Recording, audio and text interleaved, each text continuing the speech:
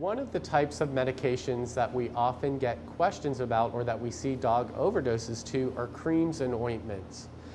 These aren't just the things like Neosporin that we use for first aid, but some of the prescription ointments that we use for diseases like psoriasis. Dogs are very attracted to creams and ointments. They're fatty. They contain fats. For dogs, they taste good. The owners might think, oh, look how affectionate my dog is being. She wants to lick my hands, not realizing that your dog is probably licking the ointment that you just put on there. Now, for many of these, they're fine. They might cause a little bit of vomiting, might cause a little bit of diarrhea. The diaper rash ointments contain zinc oxide. Zinc oxide causes dogs to vomit pretty easily, and so seeing your dog walk off and vomit wouldn't be unusual. But where I really worry are the vitamin D analog prescription ointments.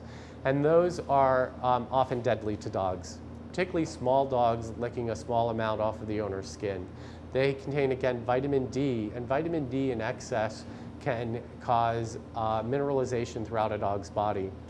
And those ointments are particularly concentrated. It's a high amount. It's not the amount that we find in food. We're talking much higher concentrations than we would ordinarily eat.